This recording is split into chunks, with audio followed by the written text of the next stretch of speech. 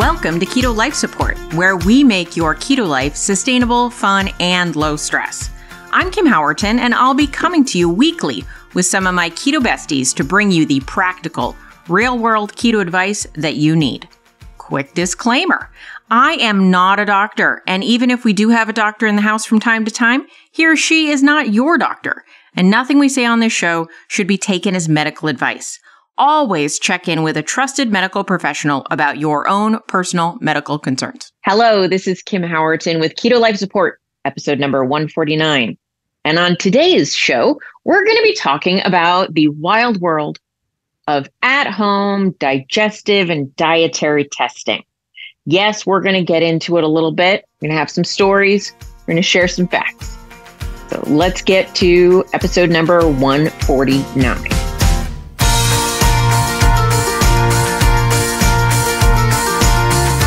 All right, so I'm going to start with a little story. This happened years ago before I found keto, and I was searching the sun, moon, and stars for what was wrong with me and why I couldn't get a handle on my weight and my cravings and all this stuff. And I got somehow, I don't remember how, I got hooked into a very nice lady who I think she was a functional medical practitioner. You can tell this was a long time ago, who said, well, if I do some dietary testing, she's going to send me a kit.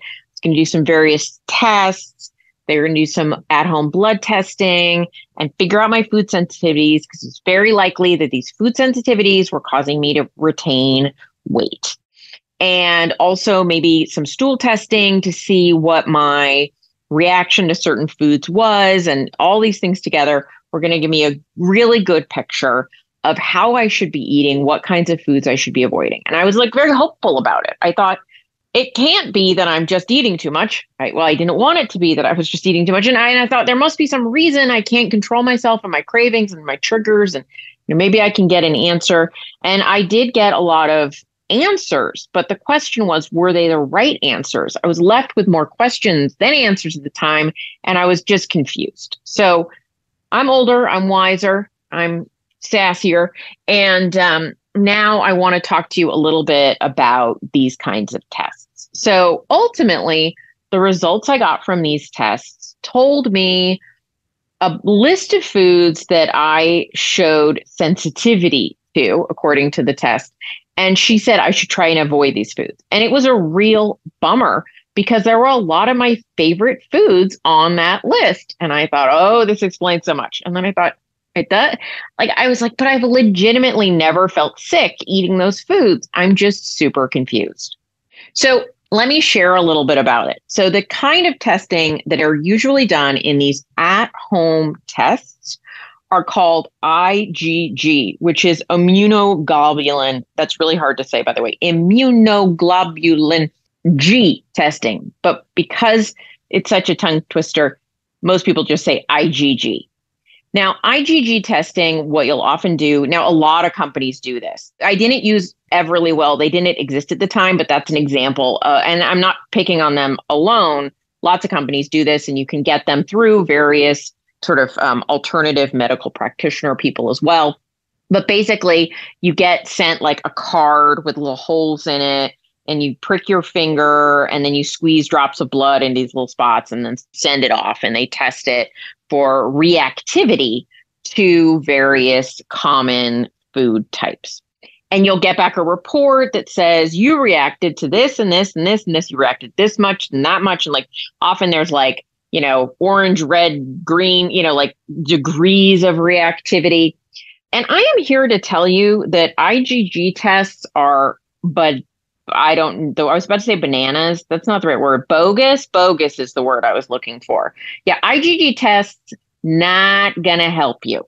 Why is that? Well, okay, so an IgE test, the letter E, like excellent, that would be a test that an allergist would run for you to see if you're having an allergic response to a food. But what an IgG test is actually your tolerance to a food. So actually, reactivity on an IgG test means your body actually tolerates that food, not that it doesn't. So here's the deal. When you eat foods, your body has a subtle reaction to them.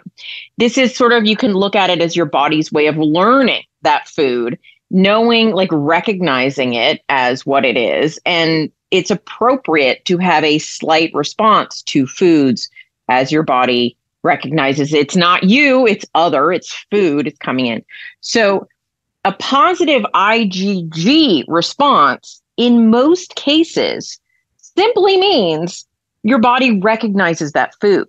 And so it's having a response, a positive response. And by positive, I don't necessarily mean good. I just mean it's like, oh, yeah, I know that guy. And so that's why for most people will say this, wow, it turned up so many foods that I eat all the time. And people will say, oh, yeah, see, you eat a certain food too much and your body starts to develop resistance to it because you eat it too much and yada, yada, yada. BS, just BS. Like IgG is not a test that anyone should rely on. I'm not saying food intolerances don't exist. I absolutely am not saying that. What I'm saying is the IgG test is basically useless. So don't pay any attention to that. Please don't give somebody, I think it cost me like $300 to do this. Not a good idea. Anyway, there's a very well-respected immunologist named Dave Stukas, MD. Stukas, is a pediatric allergist and immunologist, and he's a very smart man around these, and he will back up my point of view. I've listened to him quite a bit as well on this topic, that the IgG test is totally not worth it. The IgE tests, which are done in clinic with a MD allergist, can be a useful test, actually, and those detect frank allergies. Now, you might have a mild allergy or a significant allergy, but generally these types of tests are run in clinic because if there's a suspected allergy, they don't want to do these tests without a lot of safety measures around it. So here's the deal, though. He even says that with the IgE tests, which are good tests, they're actually helpful tests in many cases, they still turn in a ton of false positives. And because of that, even these good tests shouldn't be somebody's first line of defense when trying to look at food intolerances.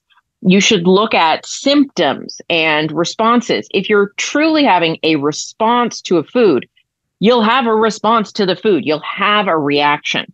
Now, what he tends to suggest is a food elimination diet and then a careful food reintroduction period. So that is something you can do at home if you don't have a true allergy. Please do not reintroduce like shellfish. If the last time you ate shellfish, your throat swole closed, don't do that. But if you're just like, I don't know that I feel so well after I eat eggs, that's different.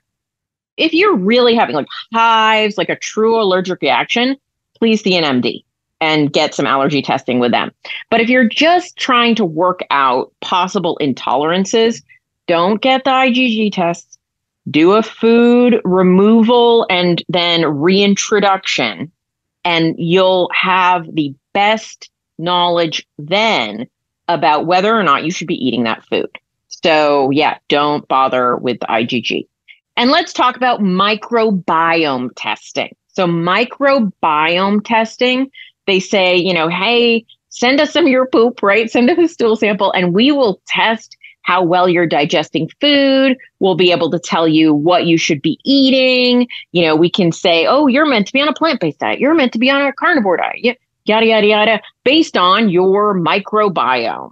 And I just want to say that while there is some promising research around microbiome testing, it is like at least 1 to 2 decades off from being actually actionable information. They can tell you if you have like a pathogen or something fungal, right? Something that is actually causing a real issue. But beyond that, it's very much like, to borrow a phrase from Dr. Tommy Wood, who is a very smart man about these things, it's kind of like reading tea leaves. They're just like, we think it's this. And, one day it might look like one thing, another day it might look like another thing. they've actually taken, not to be too graphic, but they've taken a stool sample and taken like different portions of it and ran the same tests on it, and they all came back different.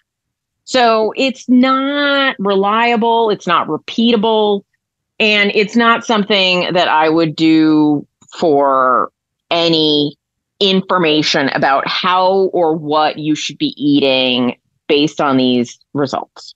Eventually, maybe they will be able to do that. Absolutely. But they can't do it now. So if you're listening to this in 2023, probably through 2000 and maybe 33, 34, probably not there yet unless some incredible breakthrough comes. And if some incredible breakthrough comes, I will update this episode.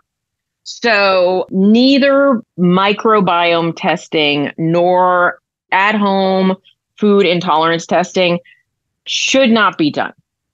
Will you, if you send in your stuff, get some responses where they'll feed you some nonsense about how you should be eating? Yes, they will do that. But that doesn't mean that it means anything. So I'm just going to come out right here and say that while I am a big supporter of testing, I co-wrote a book on blood testing with Dr. Ken Berry, right? I think that we should get things checked on. We should look at lab tests, absolutely. But we should make sure that the lab tests we're looking at actually are going to deliver useful, actionable, believable, reproducible information. And so I'm just coming out in team, don't waste your money on these specific tests. So I'm sure some people are going to be mad that I'm against these things. What's the harm, you might say? Beyond the wasted money. If you want to waste your money, go ahead. I have wasted a lot of money in my life. I just went to Sephora. I probably spent the equivalent of an IgG test while there. So, it's your money. You do what you want with it. What I'm more worried about is that it'll tell you things about how you should be eating that make an already challenging eating situation, right? If you're like, I don't think I'm well, and now it's telling you not to eat some of your favorite foods that work within your diet profile, that help your blood sugar stay stable, that you would really enjoy. I just think it's a recipe, no pun intended, for food disaster, because now what are you going to eat? It just gets more limited and gives people anxiety. And you know what? Anxiety gives you a stomach ache. So I just think there's a lot of harm in delivering inaccurate advice or testing and pretending like it's accurate. And so I'm a no on both the food sensitivity, IgG testing, and on microbiome testing that says it will tell you something about the way you should eat. So that is either good news or bad news for you. And again, just to reiterate, what should you do instead? Good old-fashioned, careful, targeted elimination diet. That will actually give you it would be much more likely to give you good information about what your body tolerates and doesn't tolerate. Being aware, I will say that sometimes when you reintroduce a food, you have to, again, accustomize your body to that food. And so you have to pay attention to the difference between, a small reaction to it and a major reaction to it, and understand what is tolerance, what is intolerance, and knowing what you're willing to experience along the way. So, you want to feel good while consuming as wide a diet as you do well on. I'm not saying you should eat things that you don't agree with you. I have a lot of friends who are full carnivore because their food intolerances are such they don't do well on many other foods, and they really thrive full carnivore. But even a lot of them would say, hey, if I did well, if I felt well on some other foods, I would like to include them, because there's no gold star prize for having the most limited diet possible, right? Unless that limited diet is the only way that you feel well. So, in my heart, being the food lover that I am, I'd like everybody to eat as wide a diet as will work for their body. And sometimes you have to do some testing And by testing, I mean experimenting to see what works for you. But again, don't mess around with actual food allergies. If you have, again, swelling, hives, itching, any of those kind of histamine reactions, work with a doctor before you reintroduce anything. All right, guys, that's it for this week. Take care, and I'll talk to you soon. Thank you so much for joining us for this episode of Keto Life Support. Want more information? Want show notes? Want to suggest a topic? Just head over to ketolifesupport.com. That's where all that kind of thing can go on. By the way, I have a request. If you could go to your podcast host and hit subscribe, we would really, really appreciate it. And what would be even more awesome is if you could write a review. And what would be even more awesome than that is if you could write like a really flattering review. Just asking, you do you. All right. So thanks so much for joining us. I'm thrilled that you're part of the Keto fam. Talk to you soon. Bye-bye.